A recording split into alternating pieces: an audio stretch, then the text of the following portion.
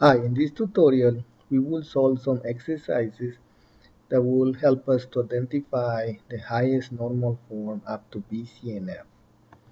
So again, in this chapter, we're working with normalization of tables. So we want our tables to be BCNF, and again, that is not always possible when the decomposition that can be in BCNF is not dependency preserving, as is discussed in the PowerPoint for this class.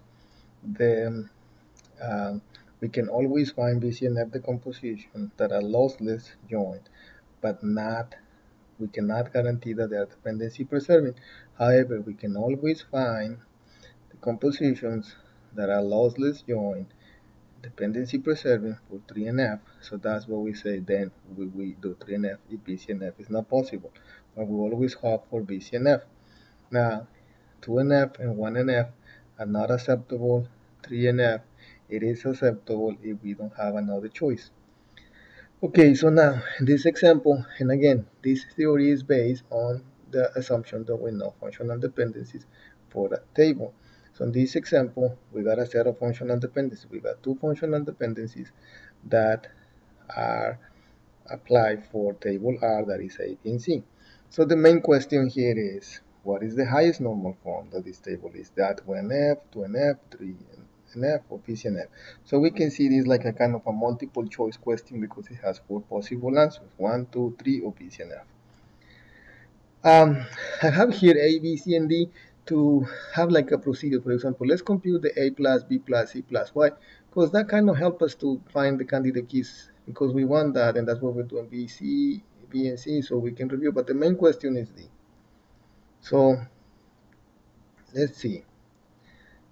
The first part, to do the A plus, the closure, remember we do A plus equals A, that's the initial value, and then we're going to check each functional dependency. A derives B, though we add the B, and then anything that can be derived from A and B, there is nothing else, so that's it. Now B plus starts with the B, whatever is the element here, and then we look in the set of functional dependencies. If something else derives can be derived from B, nothing else. C plus, we start with C, that's the initial value, then we go to the set F, then we see that C implies B, then we add the B. Then we check for something else from C and B, nothing else. So we can see that A and C are kind of close to be the candidate key, right? Here in A, the only thing that is missing is C. Here in C, the only thing that is missing is the A.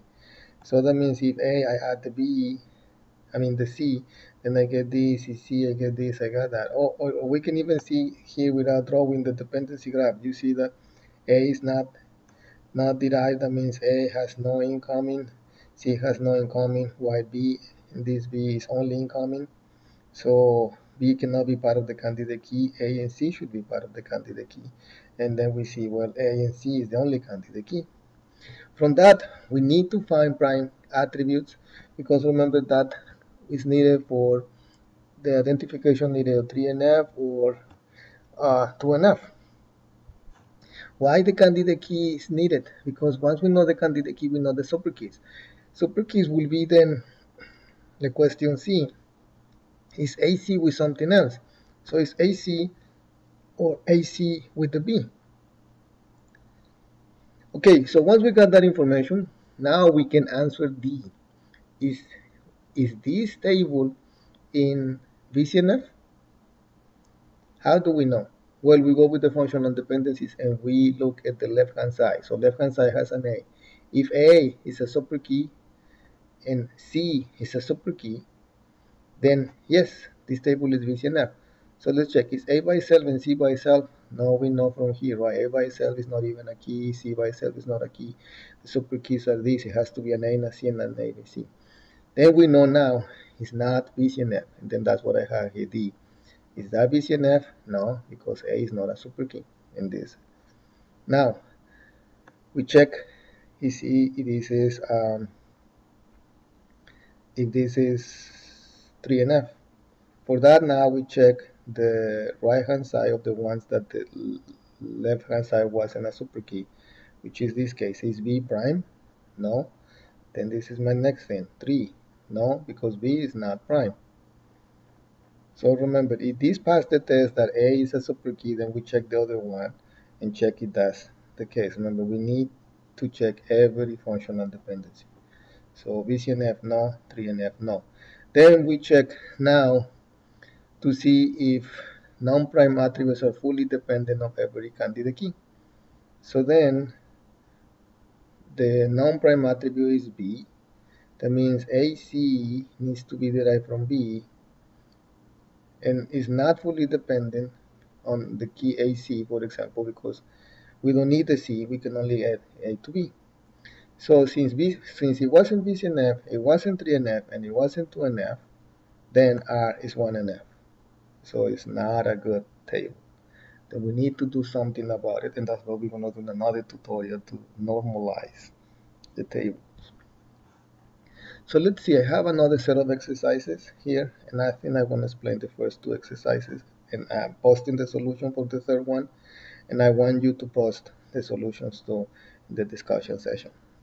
So the first exercise is similar, it's the same identical questions that I'm asking A, B, C, D, but the main thing that I really care is D, what is the highest normal form. So question number one, I have 1, 2, 3, 4 functional dependencies on R.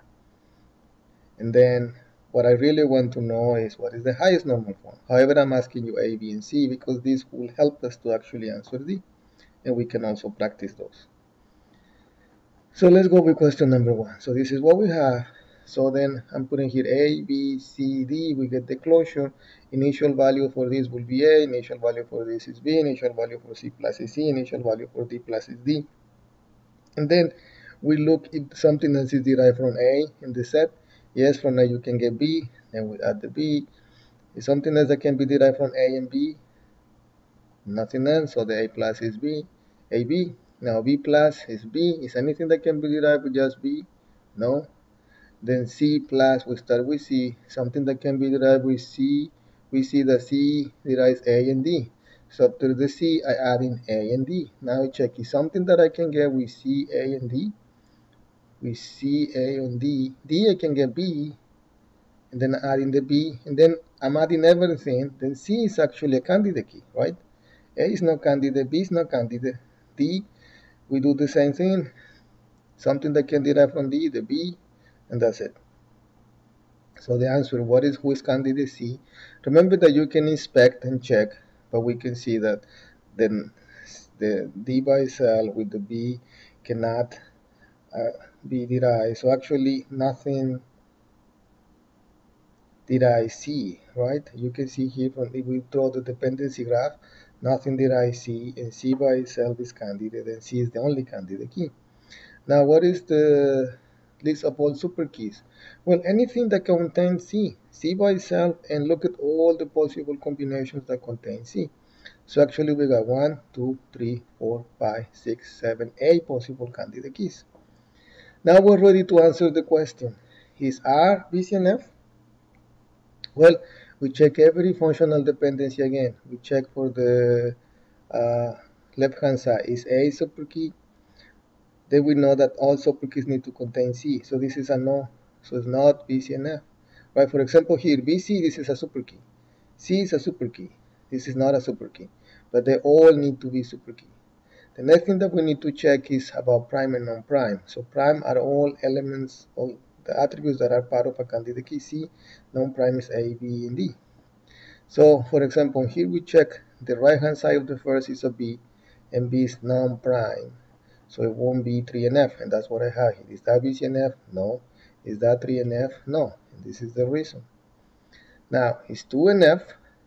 C, in this case, is the primary key and is just one attribute. Then every non-prime is going to be fully dependent. Why? Because I cannot take away an attribute from there. What was the difference with the previous example? In the previous example that we did in the other tutorial, I think, for example, here C,